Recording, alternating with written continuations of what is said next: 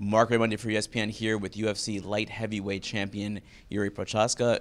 Great to see you, Jiri. How has the trip been from Czech Republic?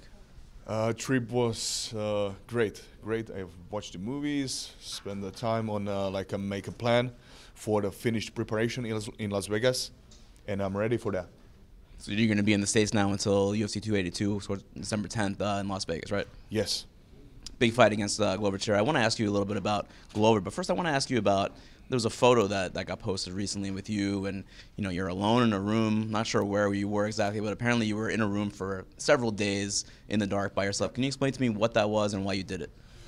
I don't like to talk about that a lot because it's my personal stuff, but one thing, it's about to searching your inner power in quiet places, and where you can take the power from your mind, from the concentration, and to show it in the cage.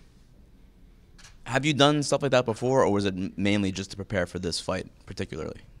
No, I tried. I did that many times. It's a part of training. The fight with Glover, the first one, of course, it was a great fight. Some would say one of the best fights they've ever seen. I know that for you, you feel like you probably made a lot of mistakes in that fight, as did Glover. What is your assessment of that fight when you look back now? I showed my best in that attitude which I had. That's the last thing what I can say about that, because in the Singapore, I don't want to talk about the Singapore because Singapore was Singapore. Now I'm focused for the Las Vegas for the 10th of December, and to show my best performance. That's all. So tell me about that fight. So what did you learn from the first fight, and what have you done differently, if anything, to prepare for this one? Yeah, I learned from the first fight. I have to do much better my wrestling and jiu-jitsu, and everything is about the mindset. It's about the mindset and which mindset you have when you go to the fight. That's all about that, because when you are ready to die, to show the best, like a last thing in your life, you will, and that's all.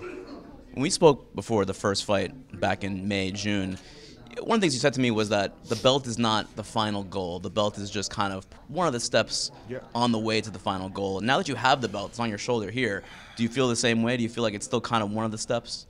And what is the final goal? That's very nice question, man. That was the main goal in like we spoke in these spiritual trainings in the dark or wherever, because the motivation is the most important.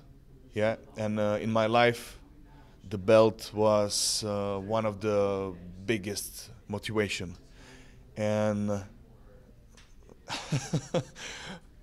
man, that's not like a new target. Mm-hmm. It's the oldest one target from my motivation, and that mean to be the best fighter in the world, and I will prove that I am the best one. I am the pound for pound the first one. That's what I say. Pound for pound, you want to be number one. Yeah, that's the goal. That's the goal, and I will achieve that. Last few things. Did the belt come with you to the room, in the dark room? It was with you. Where was it? Yeah. There is some like fragments from gold in that belt. So I tried to how to feel that vibe from gold. So that was just all about that.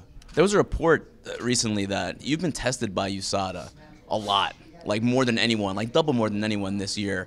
Why is that? And is it kind of annoying that they keep showing up and testing you? Yeah, it's a little bit annoying, but if it's the price of to be the champion, I will pay that. And how many times has it been? More than 50 times, more than 50 times. I don't know. I don't count that. That feels like a job in itself. Anyway, last thing, preparation a little bit different for this one. What is different about this fight coming up at UFC 282? What will the difference be? That's just that. I will show my best performance, like every time. But I'm just working on my mistakes from the last fight, and I don't want to repeat that mistakes from wrestling, from jiu-jitsu, and show more from my stand-up, because I showed just, I think, about 15–20%. Did you want to fight him again for that reason? Because you wanted to kind of correct those mistakes? No. I'm fighting because I want to show my best. I want to show my best performance. Yeah, it's all about that. To be satisfied with that. Yeah, about satisfaction, and I want to be more satisfied with my performance. That's all about that. Thank you so much, Jiri. Appreciate it. Thank you. Thank you for watching ESPN on YouTube. For live streaming sports and premium content, subscribe to ESPN+.